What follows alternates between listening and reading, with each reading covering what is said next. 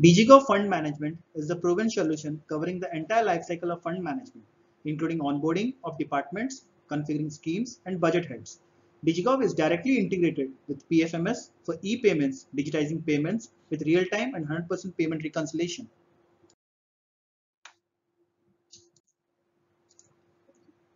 These are the total modules which will be present in Digigov. The initial process involved in the Digigov fund management system is clearly depicted in this slide, which involves initial smooth onboarding with the configuration of service catalog. Then comes the role of admin and planner, where necessary roles will be assigned and fund will be planned and allocated from the planner ID. Makeover initially registered the vendor in Digigov, which will be automatically validated from the PFMS. Then Maker can disburse the payments. Necessary reports are already present in the Digigov and MIS dashboard for analysis.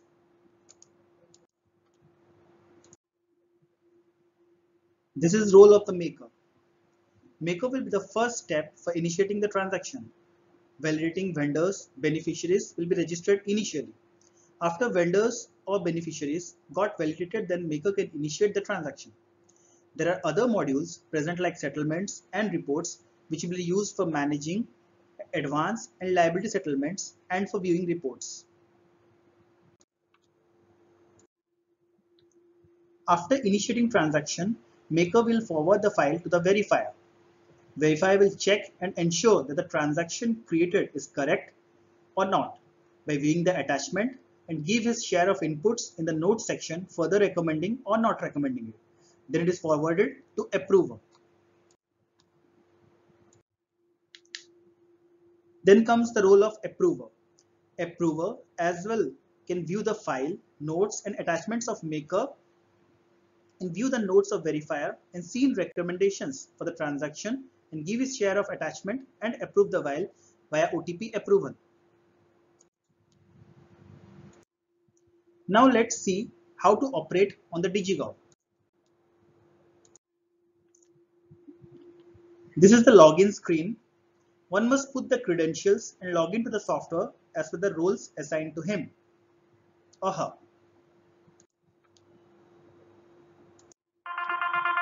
This is the dashboard which displays how much budget and funds are allocated, expenditure done till date, and expenditure which is in progress. In this screen, there are three menu options: vendor management, salary management, and manage fund disbursement. First step is registering vendor. Click vendor management.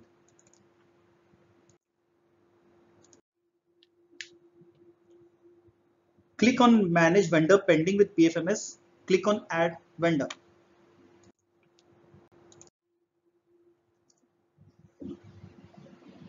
Vendor will be of four types: personal, commercial, institutional, and NGO. All red asterisks mark indicates for mandatory fields.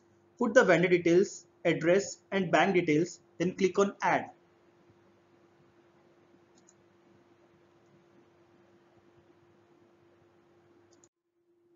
Vendor registered successfully.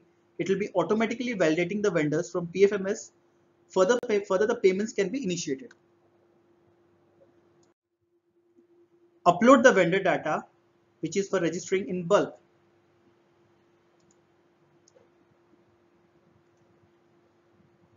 This is the bulk upload vendor file. You can add vendors and register in bulk up to 1,000 from a single file. This is the screen. After downloading the template, open and fill for bulk vendor registration and then upload it. This is the salary management screen where one can give salaries to your employees through this module. Employee should be registered same as vendor registration. You have to download the template and fill the necessary details and upload it. This is the Excel template for registration payment in bulk. After completing vendor and salary module, click on Fund Disbursement for initiating transaction. Click on Fund Disbursement. This is the Fund Disbursement screen. Select Financial Year, Entity or DDO, Nature of payment for vendor or beneficiary. Select Vendor. Select Type. Select Payment Mode as vendor selection. This is for single vendor payment, and select this for bulk vendor payment. Select vendor created by me if it is created by you, otherwise select vendor if it is registered by others. It will be visible to you. You need not to create additional.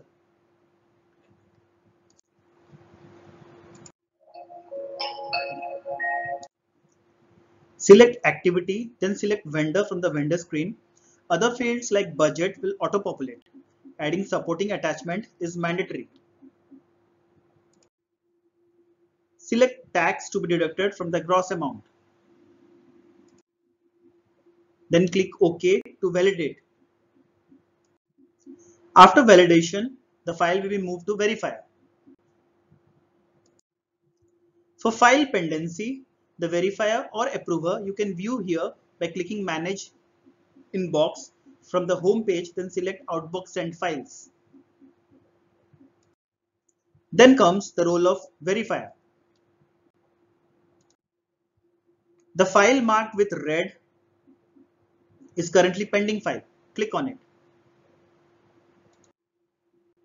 Verifier must ensure the correctness of the transaction and view the supporting attachment attached by the maker and add his share of remarks in the notes section.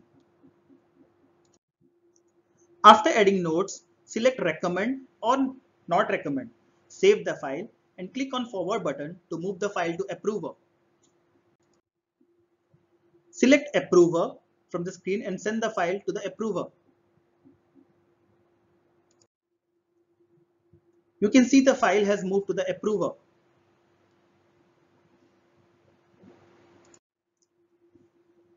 Click on Outbox, Send File from homepage to view the file pendency with the approver. Approver is the last step for completing the transaction.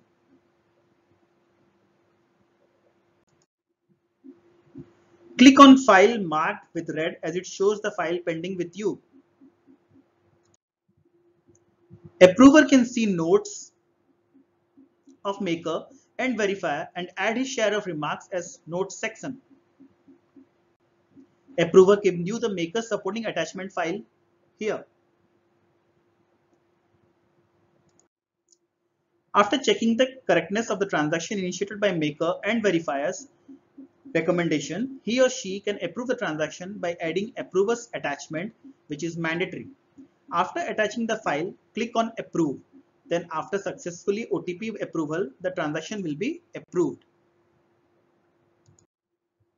As you can see, the transaction has got approved. The file marked with green are approved files. This ends the training for maker, verifier and approver. You can view this training video as many times for taking good understanding of the application. Thank you.